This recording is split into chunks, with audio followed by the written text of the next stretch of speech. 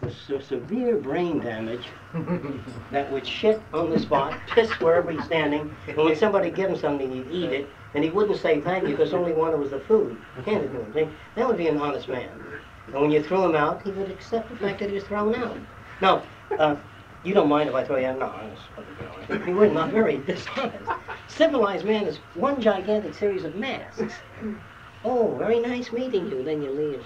Four-eyed bastard. What'd you bring her here for? Well, people are full of shit.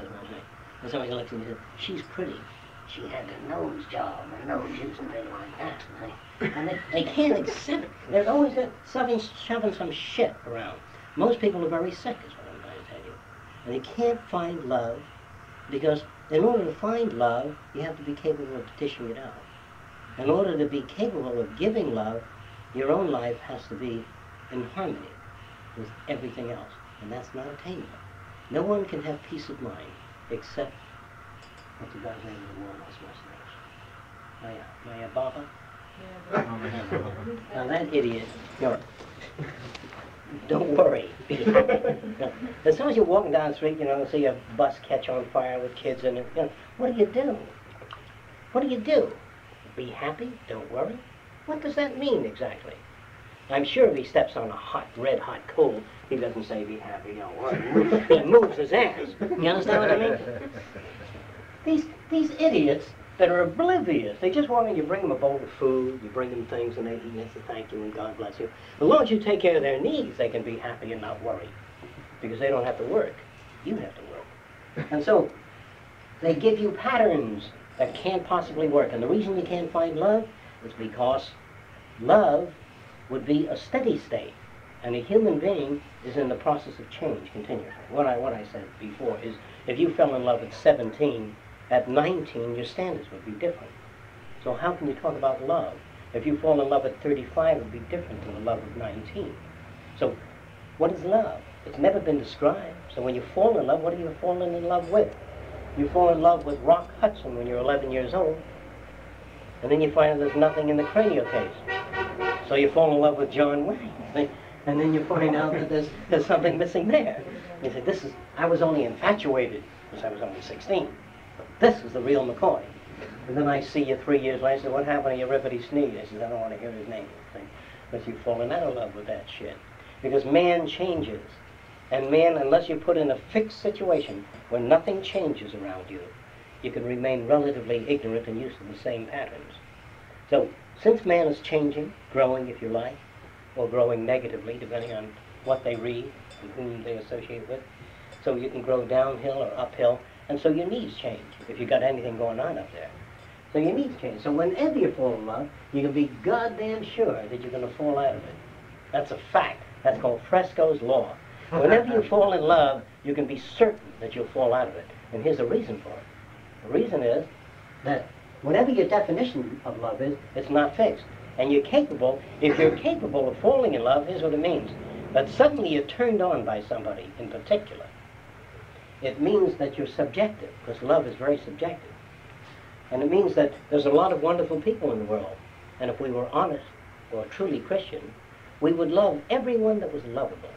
And you couldn't help that. And you still do.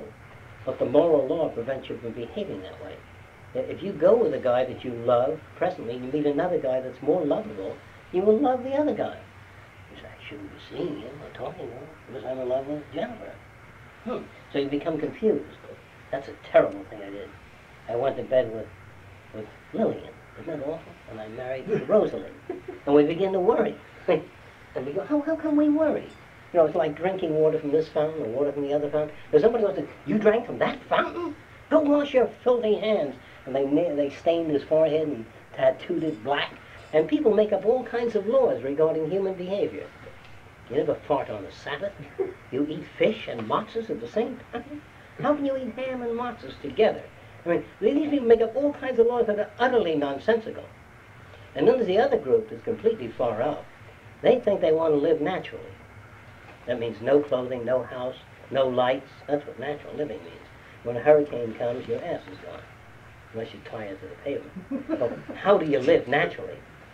Everything that grows is pumped. Natural oranges are very small, big seeds. and very little juice in them. And all kinds of bugs all over the trees. That's natural. And natural man, without vaccinations and all that sort of thing, in the early days, wasn't too good. Because a lot of people think that cancer comes from artificial preservatives and artificial coloring in food. And they found evidence of cancer in fossilized dinosaur bones.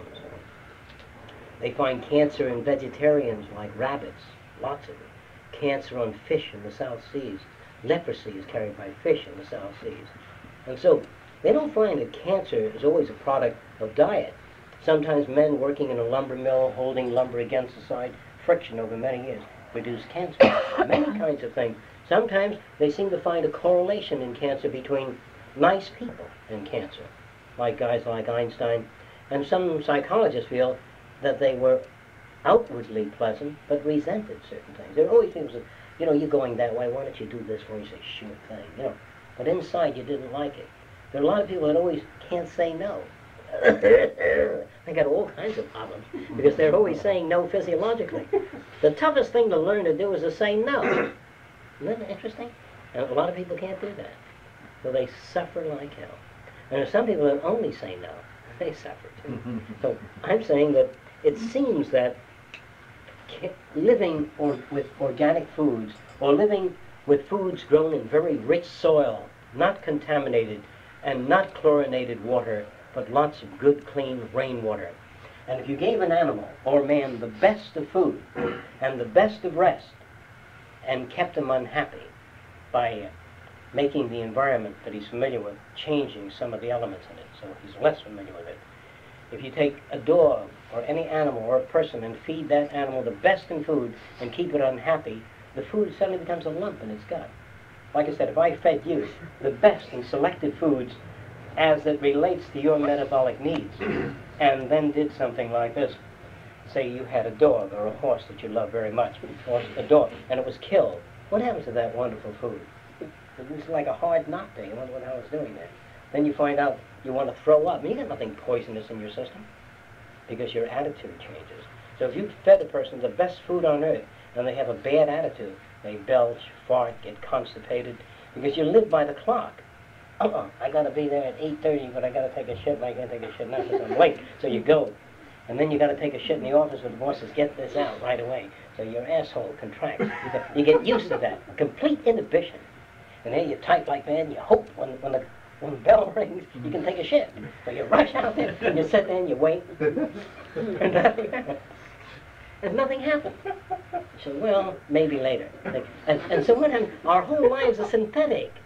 We get up by the clock. We go to work at 7:15. We get on the motorways. It should be you wake up when you get up in the morning. That's what everybody wants. Whenever the hell you get up, you get up, and you go to school. It's open 24 hours a day. You go into the school, and there are no processed foods because we don't need it. It's good to have foods that aren't processed or used with certain types of chemical agents that might be irritating to man. It would be good to have food that isn't contaminated and water that isn't chlorinated. But it would also be good to have an attitude that isn't polluted, an attitude about life, an attitude, the attitude that prevents you from becoming ill in many areas. And this is what the attitude is called. It's called looking for justice. You get it from religion. Give all the world all the best that you have, and the best will come back to you. Oh, isn't that wonderful? That's so full of shit. Jesus did it, and he got crucified fast. Gandhi.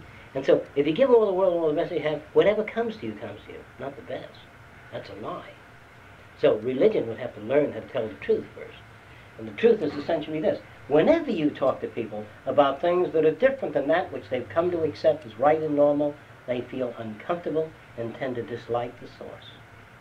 Now, if you really want to get along with people, all you have to do is say, what are you? Say, Seventh-day Baptist? Oh, how wonderful, Baptist. What are you, Adventist? Well, how wonderful. Atheist, marvelous. You get along with everybody. Just sing whatever song is. You go to Nazi Germany, Heil Hitler. You say, where do I sign? See, any place you go. There's no way you can get along with everybody. There's no well-adjusted person. How can you be well-adjusted? You'd have to get along with the mortuary science teacher and the philosopher. You'd have to get along with everybody. You meet a guy and say, the goddamn Jews and niggers are lousing up there. And you say, put it there, friend. You get along with everybody. Change your mask. Now, there's no way to get along in the world. People say, Just try to get along with people, as though people had some kind of norm structure that's basically sane or healthy. You can only get along with the people you can get along with. And there's some people are not worth getting along with. You just have to put out too much shit. So, the first thing you have to learn is stop looking for justice.